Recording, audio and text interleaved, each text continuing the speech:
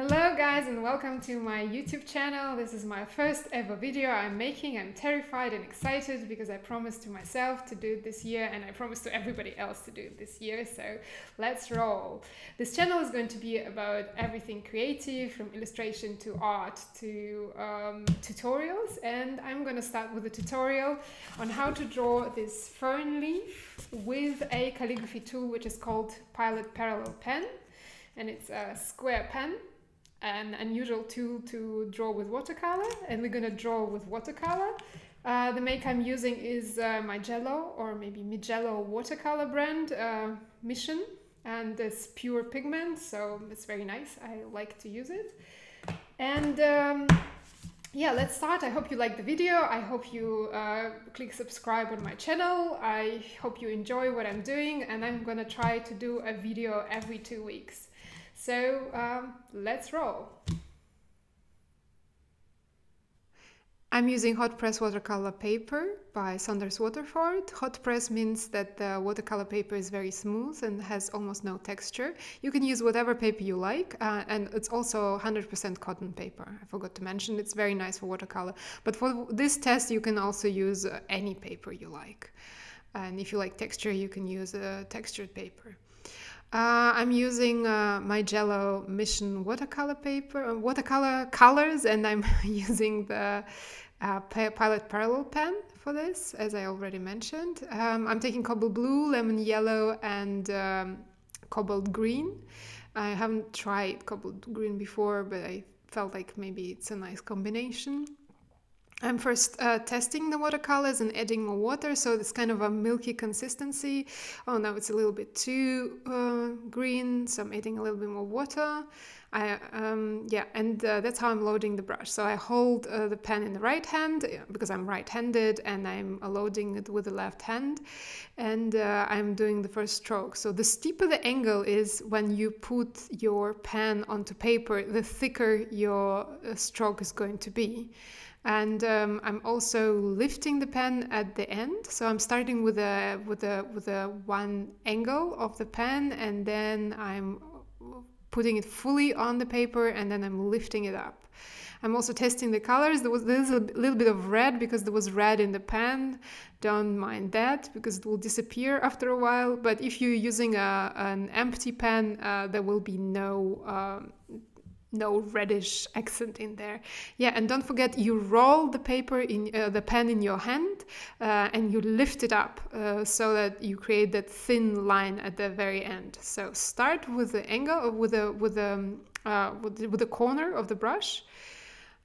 Just a second. Yeah, start with the corner of the brush, go full on, and then you lift while rolling your fingers a little bit, and you lift it up so you get a really thin line in the end. And you need to train it a little bit. You need to test it a little bit and try the strokes. And once you're ready, once you're done, then you can start doing the fern.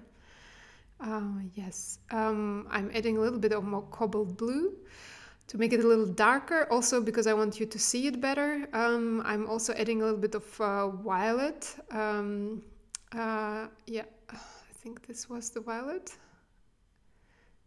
Yeah, I'm looking for the violet here because it's new watercolor palette and I need to get used to it. Okay, you're gonna splatter also when you do that. It's also not a big problem because it's your test paper, so no worries there. And splatter is always looking nice.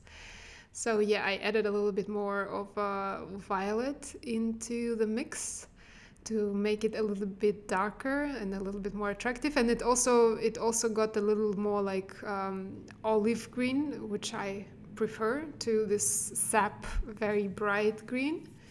But you can mix whatever color you prefer. You can make it very blue if you want. You can just use cobalt or whatever color is pleasing and whatever color palette you are using for your piece. So then load with the left hand. And again, start with the corner, full on, and then lift the pen while rolling your fingers a little bit so that you create a thin line. And I would suggest you try a whole page of those, maybe on some printer paper, so that you get used to this stroke if you've never done calligraphy before. If you've done calligraphy before, then it's going to be very easy for you.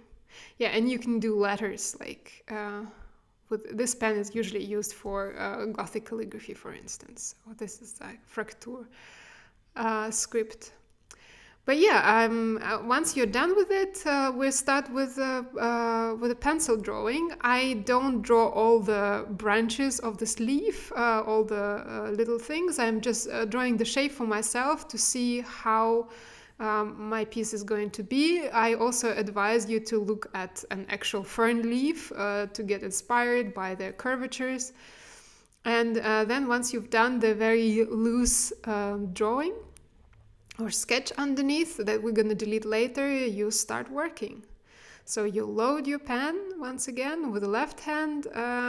If you're right-handed, test. It's very important to test your stroke, because maybe you loaded too much watercolor on it, and then you're going to drop, and then you ruin your piece. And then you start with your piece. And also reminding you that the steeper the angle, the thicker the line is going to be. The smaller the angle when you put your brush or when you put your pen on the paper, the thinner it's going to be. And we start with thinner lines because the fern is very tiny in the beginning. If you look at the real fern, you will see that. And then we get thicker and thicker as we proceed to the end of the leaf. Here, at some point, you have to also try and check that your distances between the strokes are that they are equidistant, and they don't have to be parallel, because in nature is not perfect, so you'll have little imperfections. You can fill in the leaves if you have some little mistakes. It's also not a very big problem. You do it with calligraphy as well. See that here my angle is steeper, and so my strokes are also thicker. Also, in the nature, if you look at the real fern leaf, it's never the same color. So you can, while your stroke is still wet, you can add a little bit of a darker or lighter or yellow color, and then you can, it will dissolve in your painting, and it will look nicer, because our eye is used to surfaces not having equal color everywhere, and it looks more natural and more attractive to us.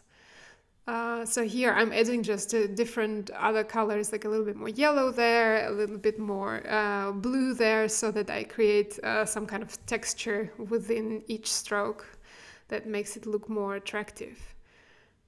Yeah.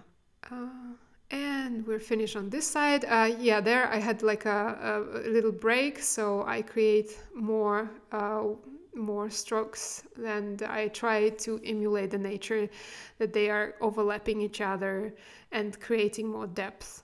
And once you're finished with one side, you move over to the other side. Here you can see it better on the camera, which is nice. Also adding, don't forget to add even more different colors. Don't forget to overlap your strokes once you feel sure how to do this technique. It's actually very easy, and it's fun. Yeah, most importantly, have fun with this.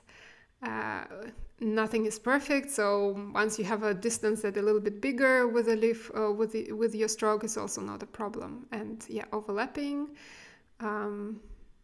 And also look at your pencil drawing from time to time, so that your guides help you with the overall shape of the leaf. And we continue here. And we're finished. Now we'll have to wait a little bit. I decided to add a little bit more, that they were not on the drawing, like the shape. And then now you have to wait until everything dries, so that you don't smudge accidentally. And then we're gonna do the stem and delete the pencil drawing. And I wanted to show you how you can use this fern leaves. For instance, I did this postcard with lettering on top, but the fern leaves you see behind were done with exactly this technique. Also, you don't have to use this very smooth watercolor paper. You can use a watercolor paper with more tooth like this one, and you can also use a lighter, like lighter paint if you wish, if you will. You can use big sizes, and you can take bigger pens to create your piece. So now that our painting is dry, we can create a stem. I use like the very edge of the nib. It's almost vertical on the paper, so that we create this thin line, and then you can kind of thicken it a little bit later. So because if you look at the real fern leaf, it gets thicker at the end, so you can thicken it later on.